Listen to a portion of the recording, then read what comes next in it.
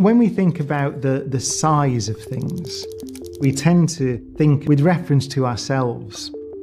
So, the foot or the metre or the inch or the centimetre, what are those things? Ultimately, historically, they're based on properties of the human body. And that's what we did historically, because why would you do anything else? Is that fundamental? Well, the answer is no. It doesn't tell you anything profound or the deep structure of the universe.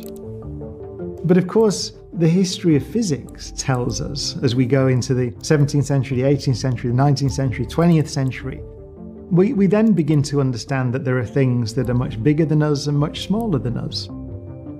We're looking for units of measurement that you could imagine if we met some aliens from some different civilization. They might not even have arms, right, or feet, but they might be very different in size and scale from us. So what would the common language be?